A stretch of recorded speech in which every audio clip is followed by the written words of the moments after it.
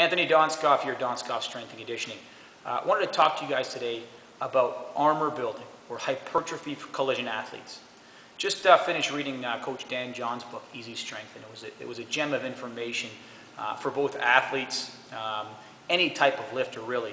But one of the quadrants that Coach Dan John referred to in his book was the second quadrant for collision sports.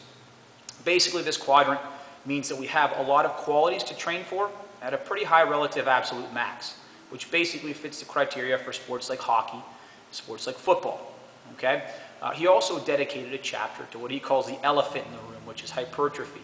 And he had such a simple analogy and such a simple way of explaining it that I wanted to share it with you coaches today. Okay? Coach Dan John really talked about the inverse S-curve for hypertrophy for contact athletes. Okay?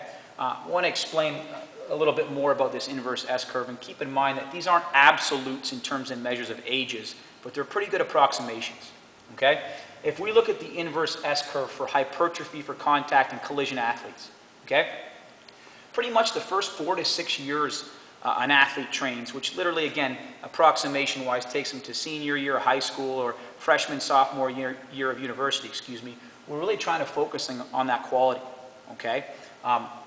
We want lean muscle mass, okay, for a lot of beginner lifters, okay? Progressive resistance, okay?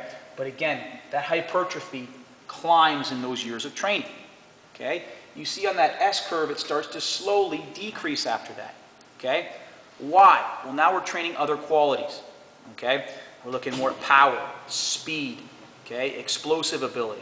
Those are different qualities than training for hypertrophy, okay? At the end of one's career, as we age and we get older, hypertrophy, again, is of importance, okay?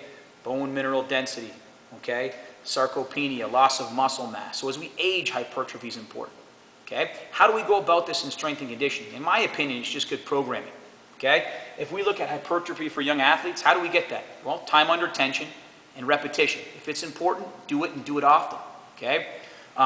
Tempo and reps, okay, and sets, okay, for more time under tension for our youth athletes or for our younger athletes, so more volume, okay?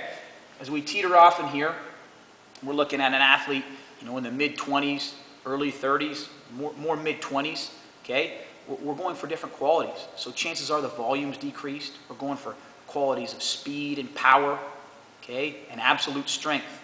Again, after that time, retirement or post-career, okay, or as we age, we start throwing a little bit more high volume work in there to get that muscle mass that we lose with age. Okay, so again, I wanted to share this with you guys. I thought it was a really interesting way in the way Coach John portrayed it, and I hope this helps with you guys and your athletes.